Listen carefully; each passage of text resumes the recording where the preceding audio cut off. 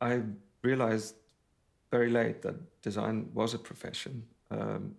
My idea was that I could become an architect or a sculptor, an artist. And both professions I thought were very attractive, but I thought also that I should enter through the kind of back door, through craft. My first training after leaving school was working for a furniture restorer, an antique furniture restorer. Then I moved to England, where I did a training as cabinet maker, an apprenticeship. And it was really through this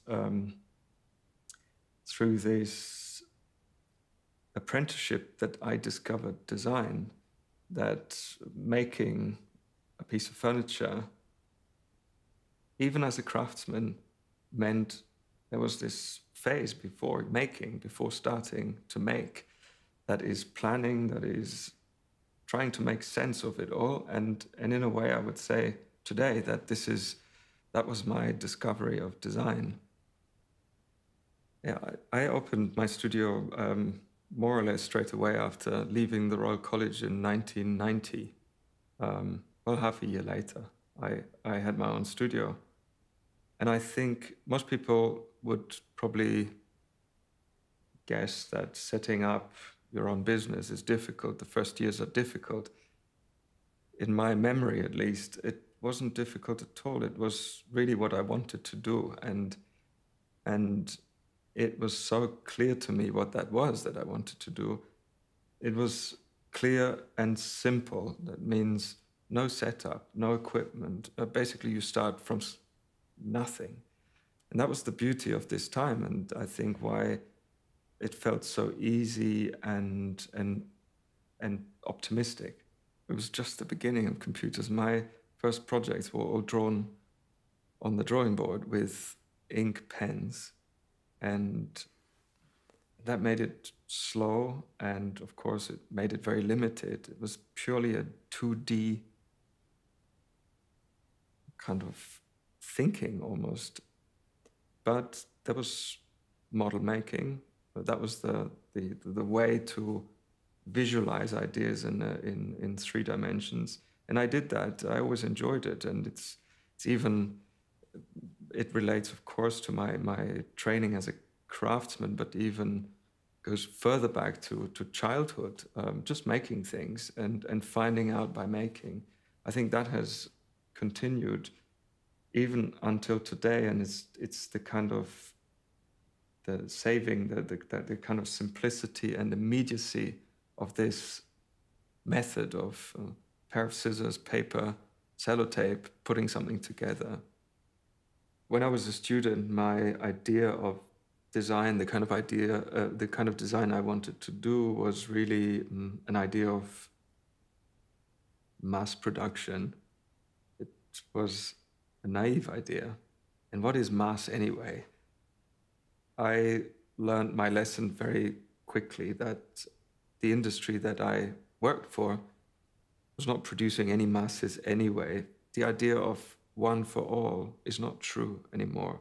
Industry, that means standardization, churning out products, many of the same for everyone, is an old concept. The beauty is that industry now produces diversity, variety, and industry is able to almost customize project, but still on an industrial scale. Objects are dead things, but it's amazing how with some products, we really build up a relationship. We care for them. They make us feel good. And I think that's the real quality of a product, and that's what will eventually make them last for a very long time. That's what eventually makes them be very ecological. I think all of the kind of the classics, the great masterpieces in design history, they have this quality. They have this kind of magic touch that makes us really like them, but it's not only beauty, it's not only function, but something that makes us identify with them on another level, on a very personal level. There is two products that are probably the most well-known and even commercially the most successful products of mine. The Mayday lamp for floss that came out in 1999, and just 5 years later, the Chair One for Magis. And I would say that what connects both projects is that they were both very personal projects that really came from within me. They were things that I almost felt an urge doing, which is not true for everything, and I think it doesn't have to be. I think as a designer, we always identify personally with the projects we do, but it's not necessarily that I'm using my job to realize my own projects. Normally it comes from companies, briefings, discussions. But these two particular projects, Mayday and Chair One, were things that I just felt I wanted to do. Mayday as a lamp that belonged to my way of life. I wasn't interested in the any common ritual of what life meant, living at home, and there's the kitchen table, and above the kitchen table is a lamp of some kind. I was interested in just, a lamp, a tool very independent of how it is used, where it is used, even in terms of what it looked like. It had no clear typology or definition, but something in what it looks like tells you what you can do with it. And I think it worked. And it worked not only for me, but other people seem to be able to read the product into what it can do, and therefore invent how they use it. It's one of those projects that I every now and then I get emails with pictures sent from people that show me their Mayday lamp and how they use it. And it's very nice. Chair One, of course, was a different project, much more challenging because it's a chair to start with. A chair is always difficult. This project started with material and technology, and that this kind of initial, the magic word, the aluminium casting, which is the material and technology, that came from Magis. They gave that to me as a form of briefing. Aluminium casting is common in furniture. The aluminium group from Eames uses aluminium castings, but its components, that's very common. But my idea of making the whole chair, or let's say the whole seat shell from die-cast aluminium, I think it was a kind of something in between being totally naive at that time and being totally just eager and enthusiastic. And we did it. And of course, doing a project like that, and Mayday, the same thing, it needs the partnership with the right company, a company that can kind of read into the potential of a very early idea to, have that kind of breadth of going through 4 years of development, failures also. It's not a straight line development. It's one that at times is very difficult and costly and uncertain. And I think we were all just driven by the excitement of making something that felt right. Chair One development falls into this time in my studio when we really changed from using computers 2D only to using computers 3D.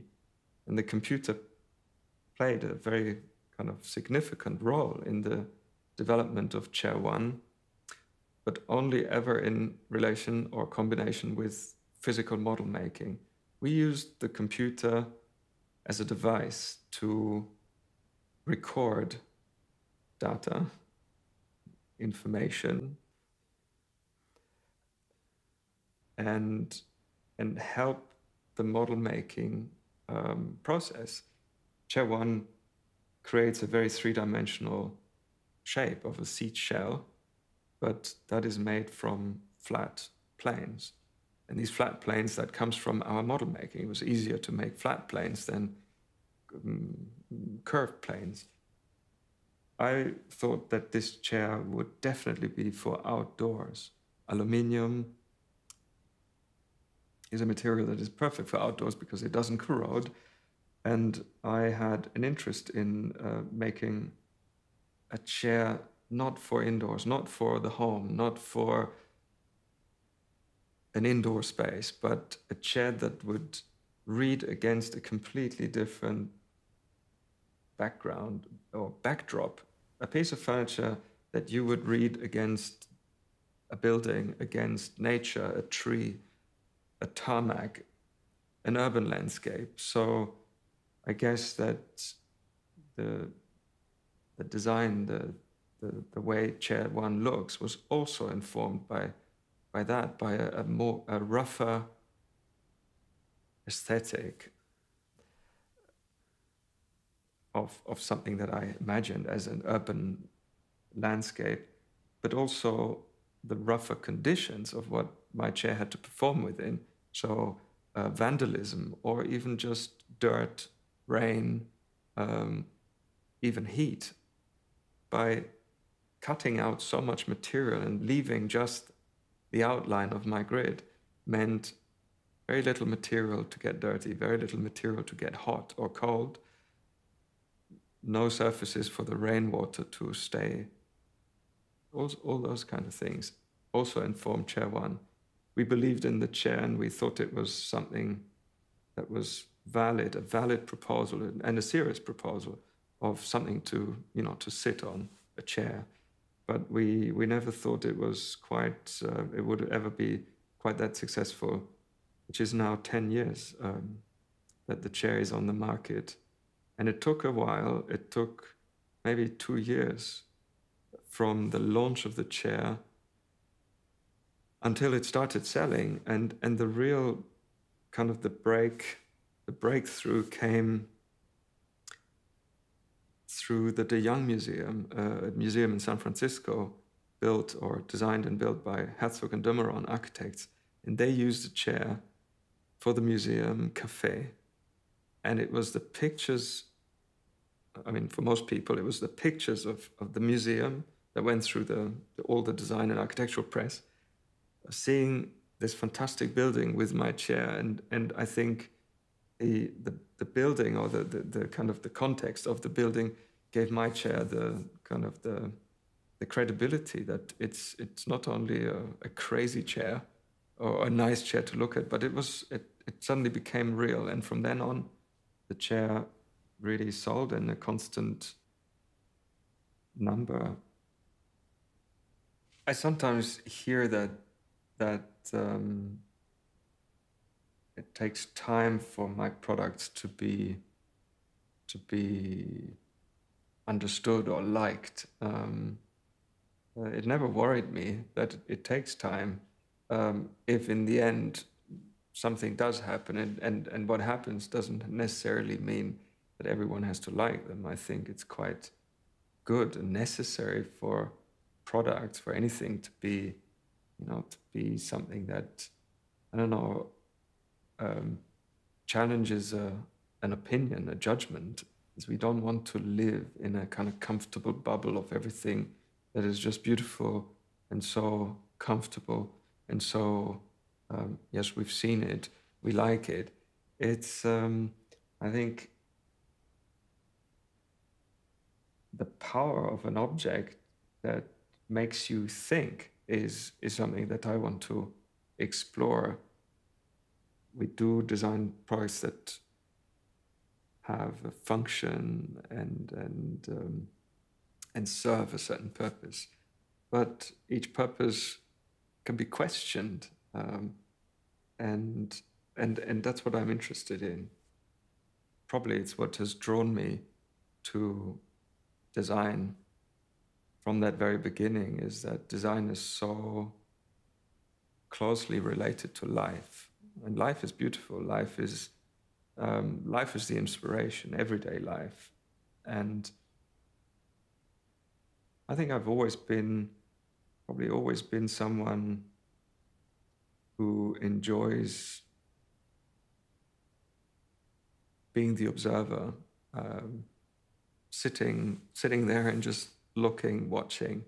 And it's exactly that which I think you do as a designer. You do observe, and the observation is a form of thinking about how things work, but also, of course, how things don't work, how they fail. There was a time in the 90s where the terminology design became inflationary. It was used for all of the bad things, all of the banalities of kind of everything became design. I think that term of design thinking brings the kind of discipline of design back to something which I think it really is, something very, very sincere, very demanding, including even innovation, making big leaps, changing the rules. It includes also a kind of a certain risk for failure. You do that, and if it doesn't work, you go back, you rethink, and you learn from that. The good thing, over all those years, work has never become a routine. I still don't know how projects really, how a project will work. It's always a new discovery and finding out, and I guess that's what makes it exciting. And I realize that looking at very old work, there was a beauty in the simplicity and probably the way of direct, the kind of immediacy that these old projects had, that I may have lost over years. And I'm probably now in a phase where I'd rediscover that. And I think that with all the technologies and complexities and even opportunities I have in my career, the greatest challenge is actually making very simple things and going back to not the roots, and it's not going backwards, but going back to something that seems so essential and pure.